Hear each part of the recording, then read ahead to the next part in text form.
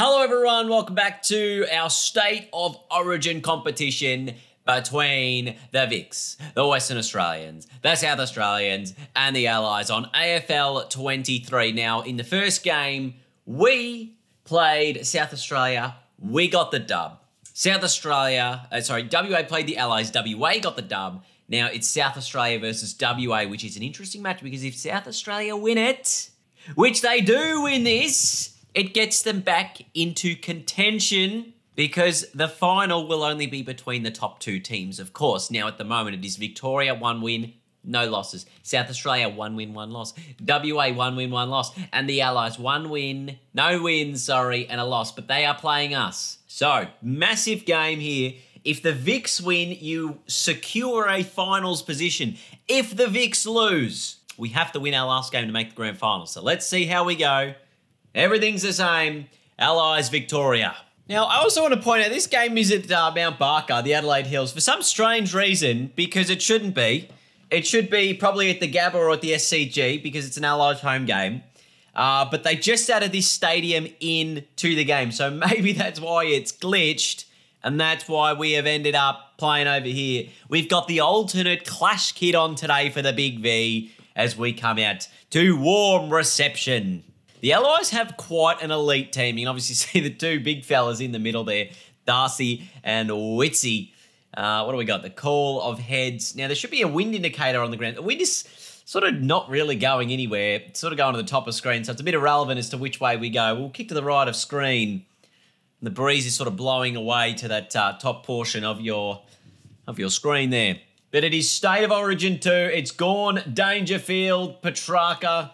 And who's the other in the middle there? Not too sure, actually. Nick Dacos comes out, meets it. A ball up. Now, if you're unaware of who the Allies makes up, it makes up pretty much every other state that isn't Victoria, South Australia, or WA. Because obviously that's where a lot of the football talent comes from, as this is pumped through for a goal. Not sure who it was, but they're up and about here.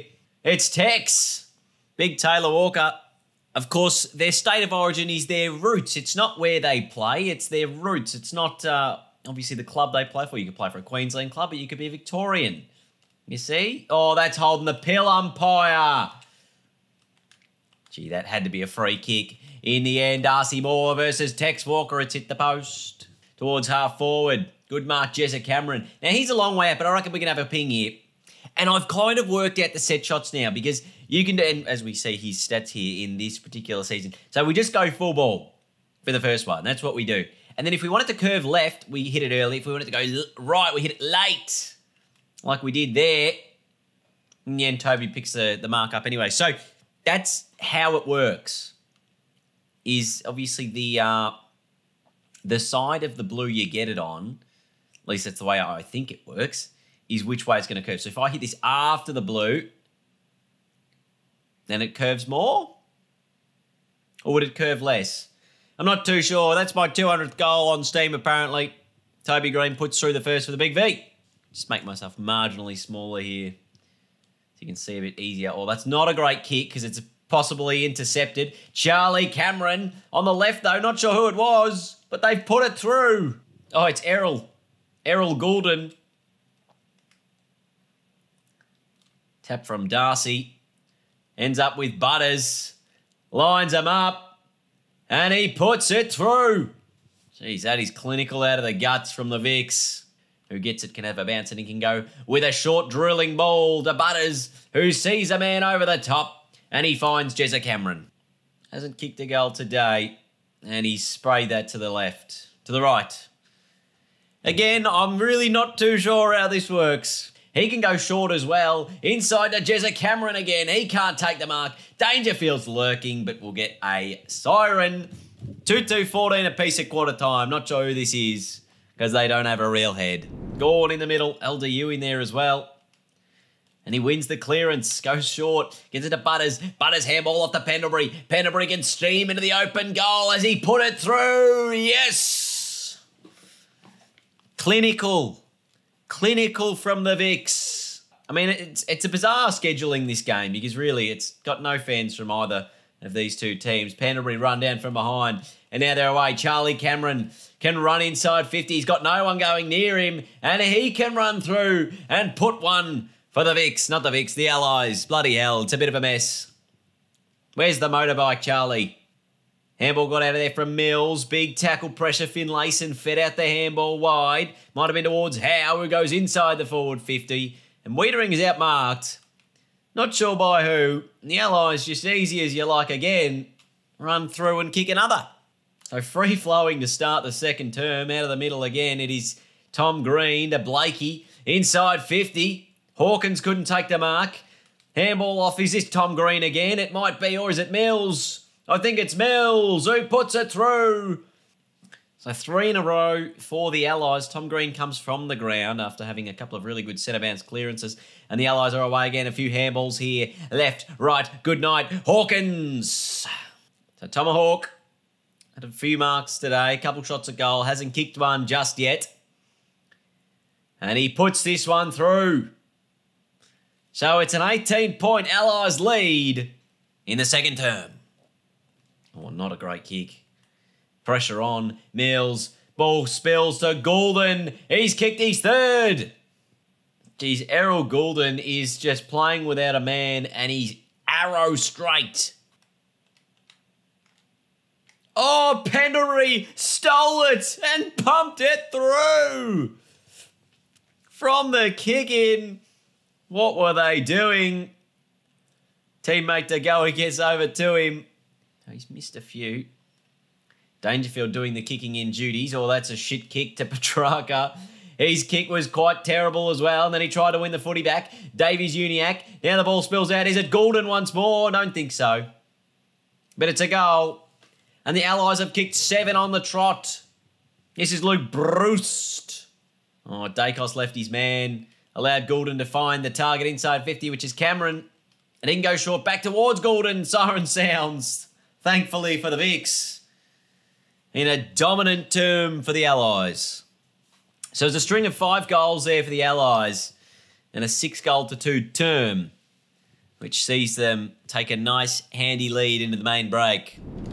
He just gets a shoe onto it somehow. DeGoey in the chase here with May. DeGoey runs him down. May gets away with it. Sarong put the chase on. Dacos again outmarked. Finlayson on the opposite wing. Gives a handball off. Lining up for the Allies again. They'll get another one. Didn't get it. Again inside 50 Hawkins. This time fisted away from him by Wiedering. And again a snap out of the pack. Another one. It is a smashing at the moment. Finlayson, he kicks his first and he's probably got the 3 votes at the moment if the game was to end. Against Sender high footy. Inside 50, Dusty. Oh, I couldn't take the mark. But he spills at the fall of the ball on the right boot. He's got it. Has Dustin Martin just potentially turned the game slightly back in the Vicks' favour? It's still a huge margin to come back from. It is 32 points. But as we know in this game, if you get a bit of a momentum, because momentum is OP, you can get a bit of a run on. Oh my God, they are out everywhere here. 19 gone. Danger blasted out of there. DeGoey. And this is exactly how we scored the last goal. Long ball inside 50. Dustin Martin takes it for the Vicks. And he squeezes it in. Dusty's got a couple. Is that the matchup? But in all honesty, the only reason we've actually had it is because they've been bad in front of goal and we've been able to get the intercepts or the kick-ins. Here's Sean Darcy, the big fella. He's got it. The Vicks with 3 quickly. Now, I actually saw someone in the last video said, you changed the difficulty. Well, guess what, young lad? You can't change the difficulty mid-game. It doesn't work. Anyway, Hawkins will line up just to stem the flow of the Vicks. And he's put it straight through the middle.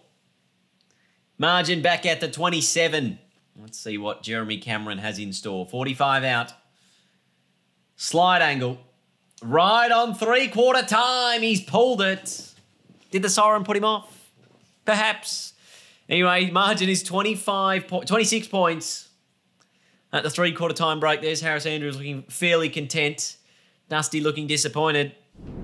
So at three-quarter time, it is the Allies with a 26-point lead over the Vics, which is 4 and a bit goals. Can we somehow claw our way back? Otherwise, this season is wide open for the taking as to who will make the State of Origin granny. It'll all be determined here. Gawn in the middle. Bruce gets it out. Out wide to Blakey. Inside 50. Wiedering gets the fist in there. Nick Dacos charging through. He put the tackle pressure on, as did Tom Stewart. They've still got numbers everywhere, the Allies, and they can line up and kick the first of the last. Gawn again towards Pendlebury. Didn't win it. It's the Allies. Go short inside 50. Cameron of the Charlie variety. And this, I mean, the game looks about done. This says Jeremy Cameron. It's the wrong Cameron. How has the game picked the wrong Cameron? I'm shook to the core, everyone. Anyway, Charlie Cameron kicks the goal. Bizarre scenes on the scoreboard. We have options everywhere here. Butters. Sarong. Where are the Vics? High footy, Dusty, one-on-one. Didn't mark it. Butters spins around one, puts it on the boot, kicks a goal. That was elite. But it's too little too late, I think. Oh, his kick is short and shocking. Can he get it back? It's Curnow. It's a goal.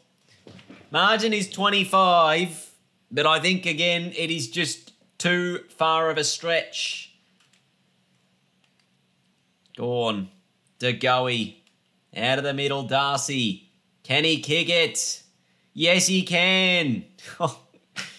They couldn't, could they? Oh, the Bont.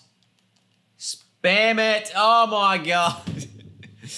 And there's the siren. It's an 18-point win to the Allies in the end over the Big V. A convincing win for a team on paper that does not look as strong. But that midfield did a number on the Vics, and even a 3-2 final term was not enough to see Victoria come back into it.